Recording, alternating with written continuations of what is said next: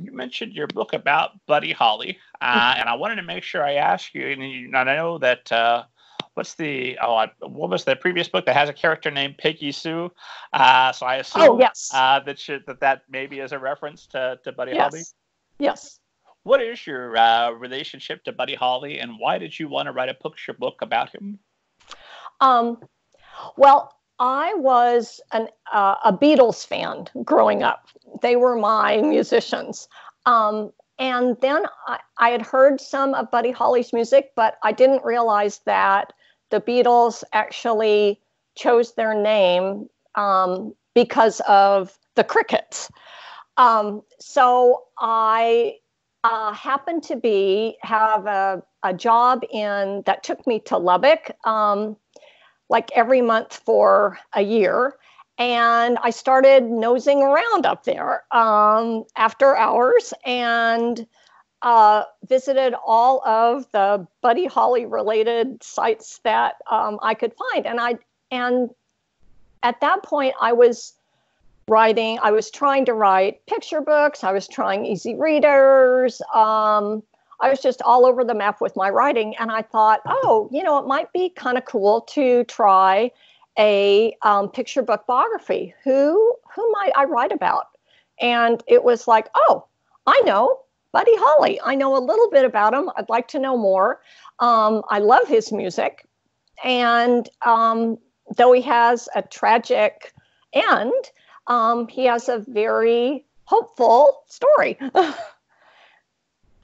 Here's a question to divide our audience. What's your favorite Buddy Holly song? Well, I think it's got to be Peggy Sue. I mean, you'd be crazy to pick anything else, right? Yeah.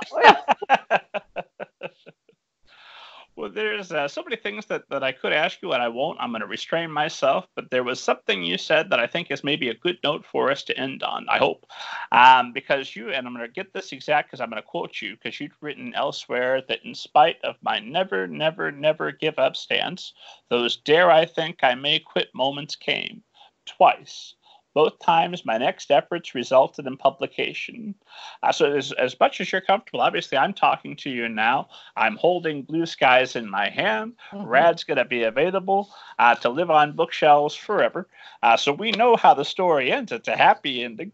Mm-hmm. But during those times where you were thinking of quitting, what brought you back? I think what brought me back was I don't want to quit while I'm down. That if I tried, one more time and it didn't work, well, okay. I gave it, absolutely 100% and more. But to stop when I was discouraged just didn't, for me, ring true. I just had to try one more time. And if there was, aside from that, if there was anything you could go back and tell yourself at the start of your writing journey that would maybe have made that journey easier for you and that authors listening to could maybe benefit from implementing, what would you go back and what advice would you give a younger version of yourself? I would say breathe. That's really important. It's essential. And know that, it's a journey.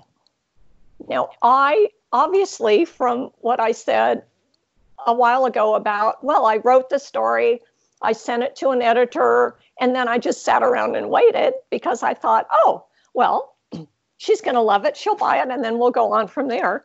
No, maybe that's happened to someone. That would be awesome if it had or will.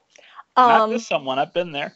Yeah, but no, it's not only is writing a book a journey and a process, but the writing life is that, as well. And there are going to be ups and downs and highs and lows and everything in between. And just keep going and I would say keep dreaming.